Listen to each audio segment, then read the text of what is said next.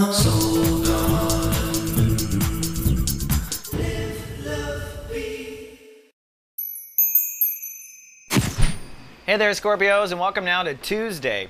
Well, the planets are shifting fast. In fact, this morning the moon will be transiting into your sign, Scorpio, and that's a good thing for a couple of reasons. One, we had a soul pyramid yesterday in air. Hope that gave you some enlightenment about your life. Watch yesterday's show if you need clarity on that.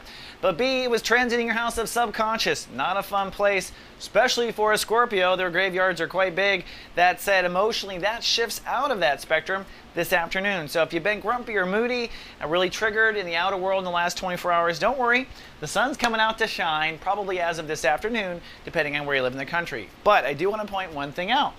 The moon in Scorpio means that your emotions will be tied to the needs of your ego. Your heart's going to want what your ego wants, and that's really a good thing in some regards because a lot of times the ego and heart are not on the same team, but during this 36-hour period they are, and that puts the strength of your ego behind your emotions and the passion of your emotions behind your ego. But this month, with the sun in Taurus, your opposite sign, it means that the full moon period will be with the moon in Scorpio. So you're not just getting a shot of the moon's energy, you're getting the glorious moon behind you, which is going to put a lot of vibration into your soul. And it's also an opposition. That's basically a tug-of-war. A full moon is a tug-of-war with the earth in the center and the moon and sun on each side. And what that means is a tug-of-war in your own life to some degree. Now the sun is feeling very strong today, ruled by Leo and conjuncting Mercury in your house of long-term relationships.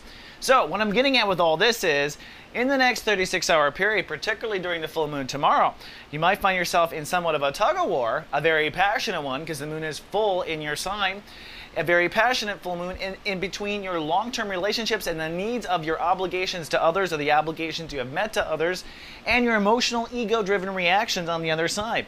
If you get into a fight with a loved one, be aware during this month and this month only, you really will be maybe a bit egotistical about the situation. All right, Scorp, that's all we got for Tuesday. See you tomorrow with more soul horoscopes. Live, love, be. Soul Garden.